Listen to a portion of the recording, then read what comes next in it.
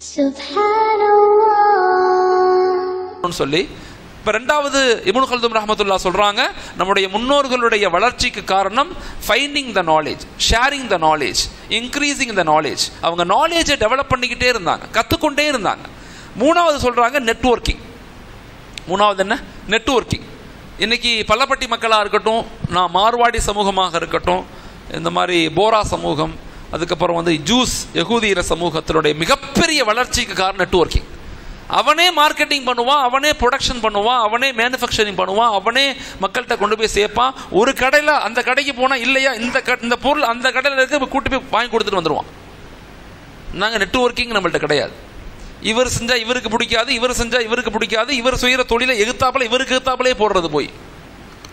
எப்படி நெட்வொர்க்கிங்லாம் மாற்றம் வரும்? நெட்வொர்க்கிங் மிகப்பெரிய பலம். அது கனெக்ட் த பீப்புள் தான் மிகப்பெரிய சாம்ராஜ்யம். ஸல்லல்லாஹு அலைஹி வஸல்லம் மதினாவுக்கு வந்த மிகப்பெரிய முக்கியமான வளர்ச்சிக்கு காரணம் கனெக்ட் த பீப்புள். முஹாஜிரின்களையும் அன்சாரிகளையும் இணைத்தாங்க. அதுதான் வெற்றியின் ரகசியமே அங்கே தான் இருக்குது. ஒரு ஊர் சுபுவுக்கு பிறகு ஸல்லல்லாஹு அலைஹி வஸல்லம் மக்களை பார்ப்பாங்க. யாராவது கனவு கண்டீங்களான்னு கேட்பாங்க. யாராவது கனவு கண்டீங்களா?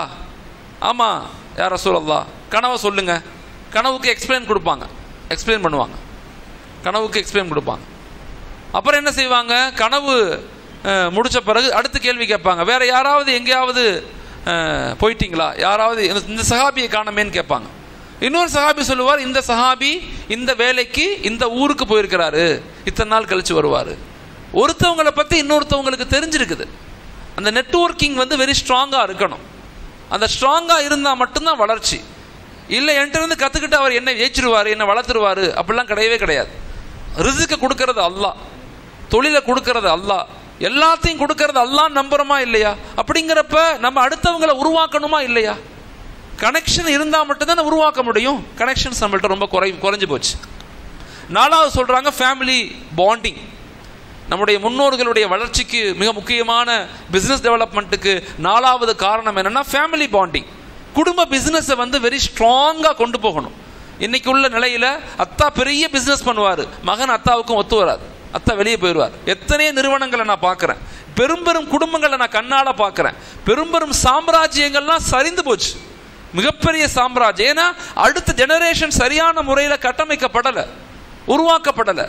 அவங்கள தீன் கொடுக்கப்படணும், ஈமானிய தொடர்பு கொடுக்கப்படணும். அத்தாவுடைய, அம்மாவுடைய, சகோதர சகோதரிகளுடைய, பாய் பகனுடைய எல்லாத்துடைய இணைப்பு அந்த அவங்களுக்கு வேணும். ஆனால் அப்படி இல்லை, கல்ச்சரலி பாதிக்கப்பட்டுட்டோம் நம்ம.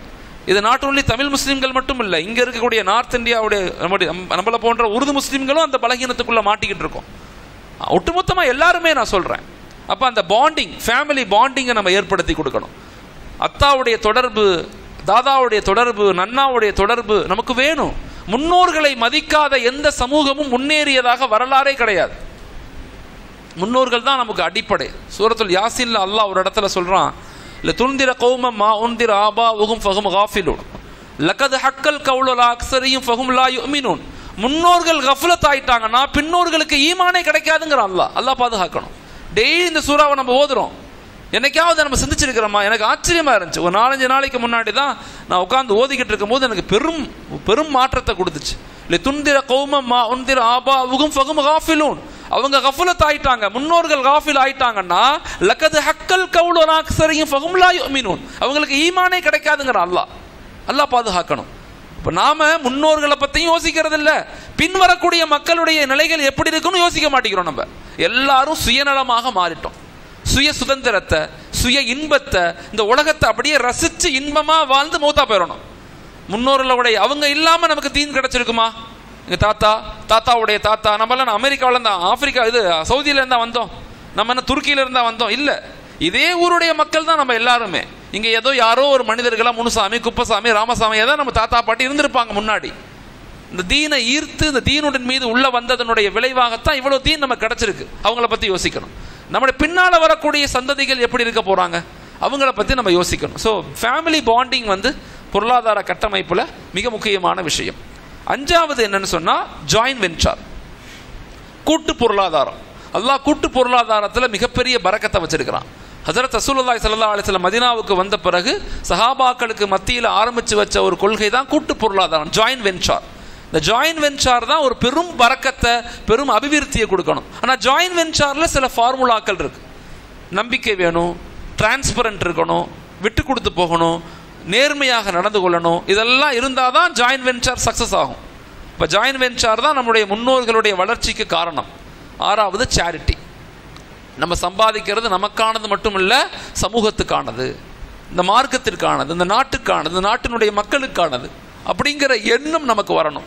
இந்த 6 விஷயங்களையும் தான் இந்த 4 அமைப்புகள் பின்பற்றாங்க. நம்மளை பற்றி நம்ம யோசிக்கிறது இல்லை. நம்முடைய முன்னோர்கள் செய்யாத ஆய்வுகளே கிடையாது. எல்லா ஆய்வுகளும் இங்கே செய்யப்பட்டிருக்குது. ஆனால் நம்ம அதை பின்பற்றுறதும் இல்லை, அதை இம்ப்ளிமெண்டேஷன் பண்ணுறதும் இல்லை. ஆனால் யாரோ ஒருத்தர் இதை ஆய்வு செஞ்சு அதை பின்பற்றிக்கிட்டு இருக்கான். அதனால இதுதான் நம்முடைய முன்னோர்களுடைய பிஸ்னஸ் மாடல். இதை ரொம்ப நீங்கள் இந்த 6 விஷயங்களையும் மனசுக்குள்ளே வச்சுக்கணும். எங்கள் டீம் மெம்பர்ஸ் எல்லாத்துக்குமே இதை நாங்கள் அப்படியே ஒரு போர்ட் போட்டு ரெடி பண்ணி கொடுக்கலாம்னு ஐடியா பண்ணியிருக்கோம். உங்களுடைய நிறுவனங்களில் ஒட்டி வைங்க, உங்களுடைய மக்கள்கிட்ட அதிகம் பேசுங்க. இது மிக முக்கியமான ஒரு ரிசர்ச். நம்முடைய முன்னோர்கள் 1000 years பொருளாதாரத்தில், எக்கனாமிக்கல் ஃபார்மேஷனில் வெரி ஸ்ட்ராங்காக இருந்ததுக்கு 6 முக்கியமான விஷயங்கள். முதலாவது என்ன? இது பயான் கிடையாது. கேட்டு வெளியே போனால் படுத்து தூங்கிடக்கூடாது, மறந்துட்டு போயிடக்கூடாது. முதல்ல என்ன? பிலீவிங் சிஸ்டம், நம்பிக்கை. அல்லாஹ் மீது உண்டான நம்பிக்கை வெரி ஸ்ட்ராங்காக இருக்கணும். அதில் நேர்மை இருக்கணும், அதில் அகலாக்குகள் இருக்கணும், ஆதாபுகள், சுய கட்டுப்பாடுகள் இருக்கணும். அப்போ தான் அல்லாஹ் நம்மளை பறக்கச் செய்வான். ரெண்டாவது என்ன? Find the knowledge. நிறைய கற்றுக்கொள்ளணும். கற்றுக்கிட்டே இருந்தால் தான் வளர முடியும். இன்றைக்கி மார்வாடிஸ் எல்லாம் வாரம் மஷூரா செய்கிறாங்க. வியாழக்கிழமை நம்ம என்னைக்காவது மஷூரா செய்கிறோமா? வியாழக்கிழமை ரிச் ஷீட்டில் மசூரா ஆச்சியார். நான் ஒரு மீட்டிங்க்கு போயிட்டு வந்தேன், எனக்கு ஆச்சரியமாக இருந்துச்சு. வாரம் எல்லாம் ஒன்று கூடுறான், 100 பேர் ஒன்று கூடி அவங்களுக்குள்ளே பேசிக்கிறாங்க. நீ என்ன பிஸ்னஸ் பண்ணுற? நான் வந்து ஆட்டோமொபைல்ஸ், எங்கேருந்து எடுக்கிற, எங்கே பொருள் எடுக்கிற, யாருக்கு பிரித்து கொடுக்கணும், எல்லாம் பிளான். இங்கே டெக்ஸ்டைல்ஸ், இந்த பக்கெட்டு வந்து அவங்க எல்லாத்தையும் கையில் எடுத்துட்டாங்க. 30 வருஷத்துக்கு ரிச் ஷீட்டில் 90 முஸ்லீம்கள் இருந்தாங்க. இன்றைக்கி 10% முஸ்லீம் கூட இல்லை ரிச் ஷீட்டில். பெரும் கடைகள் நம்ம தான் இருந்தோம், இன்றைக்கி யாருமே இல்லை. நான் குறையாக சொல்லலை, நான் அவங்கள குற்றம் சொல்லலை, நம்ம பலகீனப்பட்டுட்டோன்னு சொல்கிறேன். நம்ம நல்லா இருந்தால் தான் ஹஜார் மதரசா நடத்த முடியும், ஸ்கூல் நடத்த முடியும், கல்லூரி நடத்த முடியும், மக்களை உருவாக்க முடியும், ஏழைகள்னு சமூகத்தை மீட்டெடுக்க முடியும். நம்ம நல்லா இல்லைன்னா எப்படி உருவாக்க முடியும்? உருவாக்கவே முடியாது. நான் ரொம்ப ஆழமாக இதை நம்ம யோசிக்க வேண்டிய காலத்தில் நம்ம இருக்கிறோம். பிரச்சனைகளை பேசி கடந்த 300 வருஷமாக கீழே விழுந்துட்டோம். பிரச்சனைகளை பேசுகிறத விட்டுருவோம், தீர்வுகளை பேசுவோம். What is the solution, what is the remedies, இதுக்கு என்ன தீர்வு, அதை நோக்கி நம்ம எல்லாரும் பேச ஆரம்பிப்போம். ஒன்று பிலீவிங் சிஸ்டம், நம்முடைய முன்னோர்கள் கையில் வச்சிருந்தது. ரெண்டாவது ஃபைண்ட் த நாலேஜ், அறிவை தேடிக்கிட்டே இருப்பாங்க, கற்றுக்கொண்டே இருப்பாங்க. மூணாவது இருக்குது நெட்வொர்க்கிங். மூணாவது என்ன? அவங்களுக்குள்ள கனெக்ஷன்ஸ் அதிகமாக ஃபார்ம் பண்ணாங்க. இப்போ நாங்கள் என்ன பிளான் பண்ணியிருக்கோம்னு சொன்னால், மாஷா அல்லாஹ் தமிழகத்தில் மொத்தம் 38 டிஸ்ட்ரிக்ஸ் இருக்குது. நாங்கள் 5 டிஸ்ட்ரிக்டாக கம்யூனாக இணைச்சிக்கிட்டே வர்றோம்.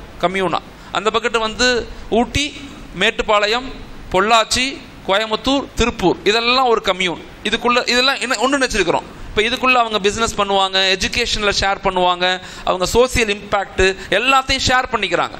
அவங்களுக்குன்னு பெரிய பிஸ்னஸ் பண்ண ஆரம்பிச்சிட்டாங்க. இப்போ சேலத்துக்காரவங்க, திருப்பூர்காரவங்க வந்து கோயம்புத்தூரில் இன்வெஸ்ட் பண்ணுறாங்க, கோயம்புத்தூர்காரவங்க வந்து அவங்க தொழிலை வந்து இதில் திருப்பூரில் போய் மாடல் பண்ணுறாங்க.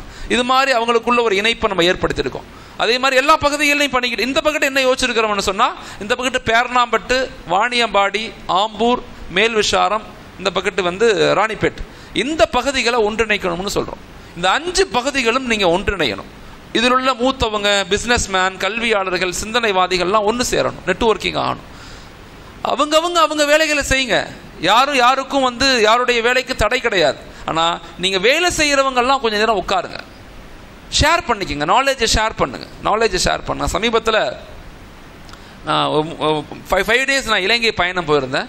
எஜுகேஷ்னல் பயணம் தான் போயிருந்தேன். அங்கே உள்ள கல்வி நிலையங்கள்லாம் பார்க்க போயிருந்தேன். பார்த்துட்டு நலீமியான்னு ஒரு பெரிய பல்கலைக்கழகமெல்லாம் இருக்குது, மஷா அல்லாஹ் பெரிய லெவலில் பண்ணிக்கிட்டு இருக்காங்க.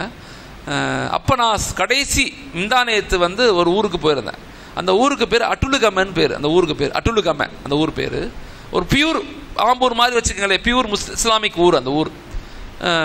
அட்டுலுகமேல போன பிறகு அங்கே ஒரு நிறுவனத்துக்கு என்னை கூட்டி போனாங்க. ரொம்ப ஆச்சரியப்பட்டு நான் உங்களுக்கு சொல்கிறேன். அந்த நிறுவனத்துக்கு போனால் 2016 தான் அந்த நிறுவனம் ஆரம்பிச்சிருக்கிறாங்க. ஒரு இன்ஸ்டியூஷன் அது. 20 பிள்ளைங்களை கொண்டு ஆரம்பிச்சிருக்காங்க. இன்றைக்கி 2800 பிள்ளைங்க படிக்கிறாங்க. 2800 ஸ்டூடெண்ட்ஸ் அங்கே படிக்கிறாங்க. இந்த 8 வருஷத்தில் மட்டும் கிட்டத்தட்ட 1700 டாக்டர்ஸ் உருவாக்கியிருக்காங்க. அவங்க 1700 டாக்டர்ஸ், மெடிக்கல் டாக்டர்ஸ். நான் அசந்து போயிட்டேன், ஆச்சரியப்பட்டு போனேன். அந்த ஊரே அந்த மக்களை பொறுப்படுத்துக்கிறாங்க. அந்த ஊரே, மொத்த ஊருமே அந்த அந்த பிள்ளைங்களை பொறுப்பு. 20 பிள்ளைங்களாக இருந்தவங்க கொஞ்சம் கொஞ்சமாக இன்க்ரீஸ் ஆகி, நான் கண் கூட பார்த்துட்டு உங்களுக்கு சொல்கிறேன், இன்றைக்கி 2800 பிள்ளைங்க படிக்கிறாங்க. பெண்கள் மட்டுமே 1600 பெண் குழந்தைகள் படிக்கிறாங்க. அவங்க என்ன செய்கிறாங்கன்னா 10th முடித்தவங்களை கையில் எடுக்கிறாங்க. அதாவது வந்து அவங்க ஊரில் வந்து ஓ லெவல்னு சொல்கிறாங்க, ஓ லெவல் ஏ லெவல்னு சொல்கிறாங்க. ஓ லெவல் 1 வருஷம், ஏ லெவல் 2 வருஷம்னு சொல்கிறாங்க. ஏ லெவல் ஏ, ஏ லெவல் பி அப்படின்னு பிரிச்சுக்கிறாங்க. 10th முடித்த டாப்பர்ஸை மட்டும் கையில் எடுக்கிறாங்க. நம்ம ஊரில் 11th 12th physics, chemistry, biology and mathematical, இந்த 4 சப்ஜெக்டை மட்டும் பாடமாக கொடுக்குறாங்க. 2 வருஷம் முழு பாடத்தையும் கொடுத்து மாஷா அல்லாஹ் அந்த 2 வருஷத்தில் யூனிவர்சிட்டி எக்ஸாமை கொண்டு போய் கிட்டத்தட்ட எல்லா 85 to 95% மாணவர்கள் பாஸ் அவுட் ஆகி மெடிக்கலுக்குள்ளே, இன்ஜினியரிங்குள்ளே, ஐஐடி, எம்ஐடி எல்லா இடத்துக்கும் கொண்டு போகிறாங்க.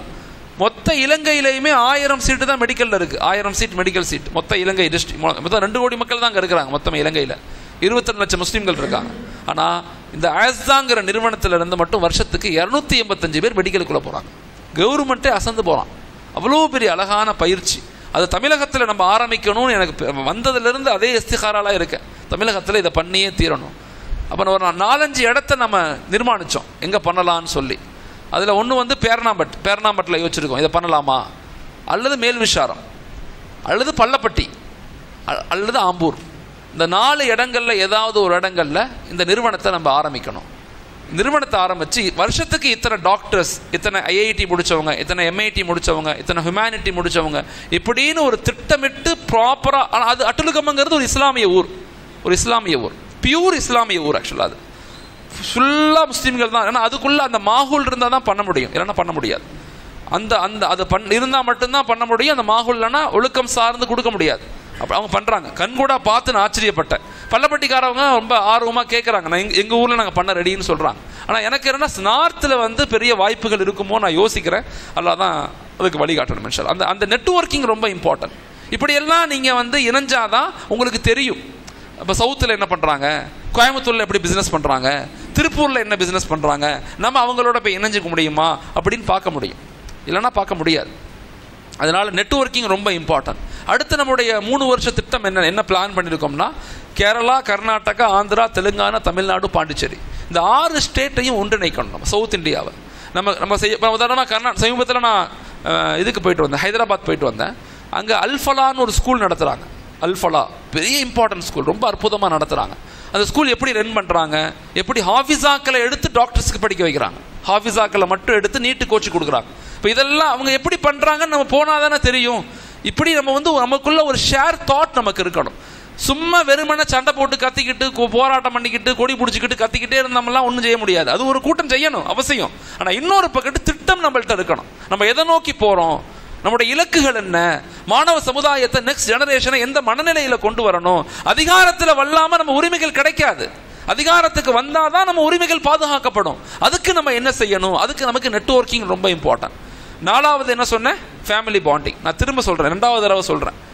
ஓகே, ஃபேமிலி பாண்டிங் நம்ம குடும்பத்துக்குள்ள ஒரு இணைப்பை ஏற்படுத்தணும். அண்ணன், தம்பி, அக்கா, தங்கச்சி, நம்ம ஒரு ஃபேமிலிக்குள்ள நல்ல பாண்டிங் உருவாக்கி கொடுக்கணும். 5வது ஜாயின் வெஞ்சர், கூட்டு பொருளாதாரம். 6வது சேரிட்டி. நாங்கள் பண்ணுறது எல்லாமே சமூகத்துக்காக ஒரு பணத்தை ஒதுக்கி அதை சமூகத்துக்கு சேவை செஞ்சுக்கிட்டே இருக்கணும். மாஷா அல்லாஹ், உங்கள் பகுதியை பொறுத்த வரையும் சொல்லவே தேவையில்லை. நீங்கள் இயற்கையிலேயே உங்கள் முன்னோர்கள் சேரிட்டி சிந்தனை உள்ள மக்கள் தான். பெரிய லெவலில் நீங்கள் அதை பண்ணிக்கிட்டே இருக்கிறதுனால தான் அல்லாஹ் உங்களுக்கு இன்னும் பரக்கத்து கொடுக்குறான், உங்களை பாதுகாத்துக்கிட்டு இருக்கிறான். மாஷா அல்லாஹ். ஸோ இந்த 6 விஷயங்களை தான் நம்முடைய முன்னோர்கள் பிஸ்னஸில் வளர்கிறதுக்கு ஒரு காரணமாக எடுத்துக்கொண்டாங்க.